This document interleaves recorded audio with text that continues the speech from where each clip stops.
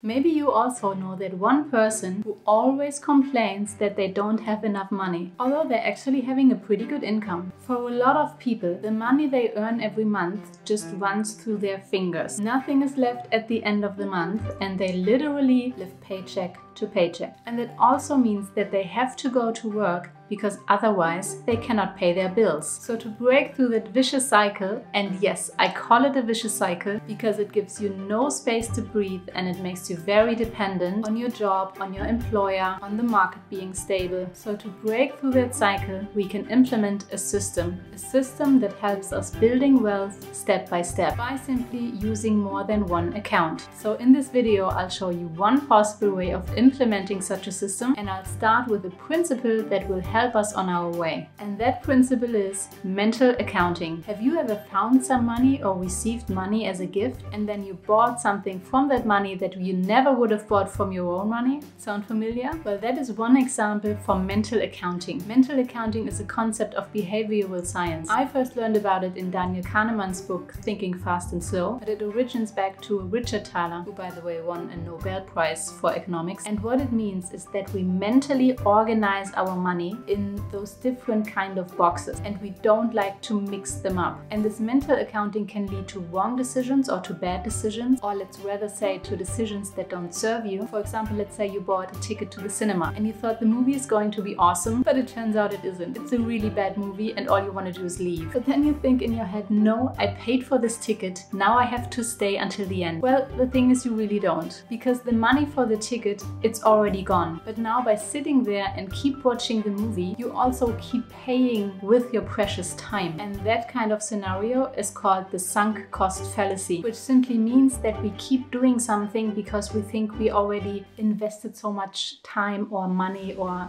effort into it. So that is one bad result that can come out of mental accounting. But we can also use mental accounting to our advantage, because this thinking in boxes can actually help us build wealth. And we're simply doing it by using different accounts for different occasions. So here's how. Now the first one will be an account for needs. You probably will already have at least one account, a checking account, where you receive your income. And from that account you pay all your bills like housing, Wi-Fi, your cell phone, food, insurances, and maybe also charity. And this will be our first account, the needs account. An alternative for this needs account can be that you build an account just for your income, where you receive your income, and then you build a second account, a needs account, from where you pay your bills. The advantage here would be that you transfer a certain amount every month, and then you're not tempted to spend more than you have on this separate account. Another way would be to use this one just for your fixed costs, so that they are already taken out of the equation of your income. Now the second account will be your account for saving. And when I say savings, I mean everything. I mean cash, I mean stocks, I mean bonds, I mean real estate if you have, I mean all the money and the assets that you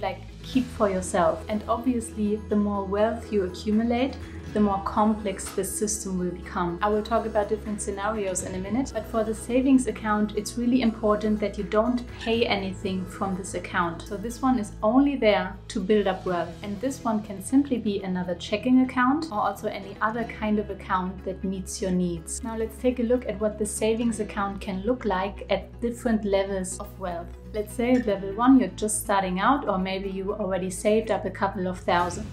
In this case, the first thing you do is you open a second account, for example a checking account. You start a recurring transfer from your needs account or your income account to that savings account. And then the first thing you do is you build up your emergency fund. Let's say, for example, you earn $4,000 a month and you want to save up 3 months of buffer. Then your first goal is to build up an emergency fund of $12,000. So you set up the recurring transfer once, and then this emergency fund fills up over time. And while it is filling up, you can start to research and decide of how you want to invest your money afterwards. And for example, already open a brokerage account, because then you will be at level 2. Let's say level 2 is up to $100,000 in net worth. There you maybe opened already one brokerage account or several brokerage accounts where you invest in stocks and in bonds. I don't recommend single stocks because it's much harder to diversify. I would recommend a well-diversified ETF instead. If you're asking yourself, what is an ETF? I'll link a beginner's guide to investing here somewhere. And as you approach the 100K, you might also consider other assets like real estate if you're into it, or commodities or crypto or whatever.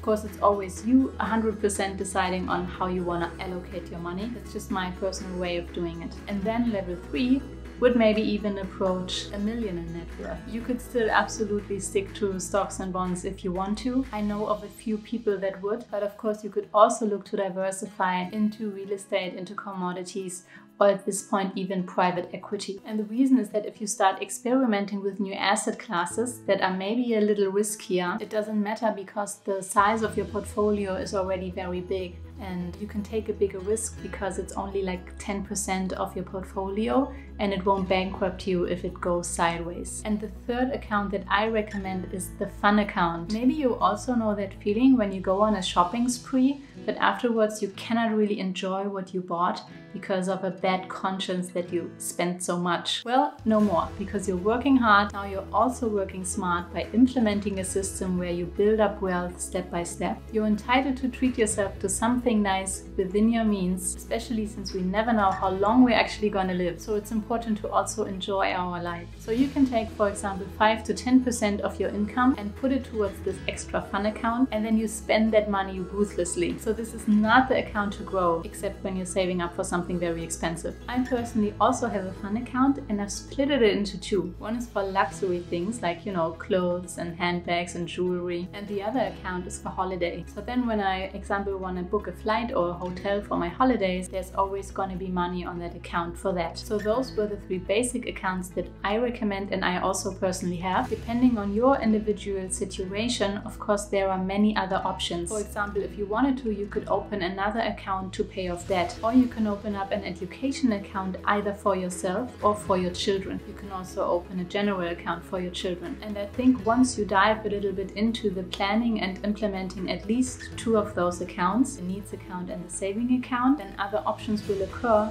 and the system you build will evolve over time. If you are asking yourself how you can spend less money in order to grow that savings account faster, I recommend this video next. Thank you so much for watching and I'll see you in the next video. Bye bye.